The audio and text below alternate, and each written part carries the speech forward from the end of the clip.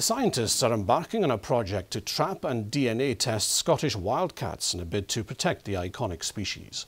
Once caught, they'll be tested to see how pure their genes are. The results will influence what actions required to help save one of the UK's most endangered animals. Nicola McCally reports. A wildcat captured on film in the dark in the Highlands. Or is it? A pioneering project to trap the animals and DNA test them will determine whether those caught are the real deal. Over the decades, the iconic species has been in decline. These days it's only found in 5 priority areas.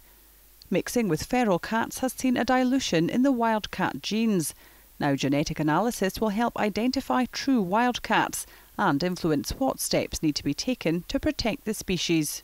We're at this stage in this project where we know there's very few left in the wild, and the more we know about those last remaining cats, the better. And the trapping is something we tend to do alongside the trap, neuter, vaccinate and release of feral cats. So this is a big broad sweep programme where we're trapping feral cats for neutering and then trapping wildcats for testing. All cats trapped will be screened for disease and scored on physical appearance, such as having a thick, ringed, blunt tail.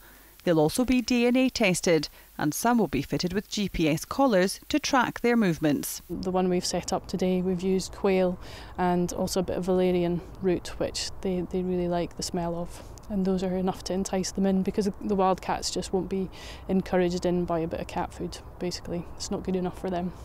The Highland Wildlife Park in Kincraig's involved in the project. Experts here say it's vital to help save the Scottish wildcat. Scotland has a really diverse and rich wildlife, and we get millions of people coming to see that and to see the Scottish Highlands.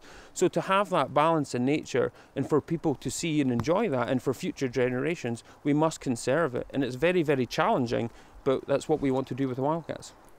The Scottish wildcat used to be found at locations right across the country, but over the decades that has changed. It's hoped that this pioneering scientific work will now help protect this iconic species for the future. Nicola McCally, STV News.